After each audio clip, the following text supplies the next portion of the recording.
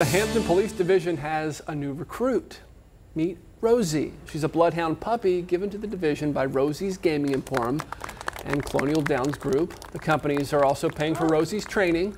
When she's older, she's going to help the division search for missing people.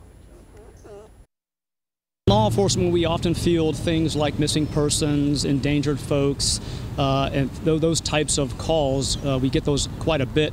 And so having an asset like that to be able to use a scent article and track a person to find out where they're at to get them help is incredibly beneficial to the police department.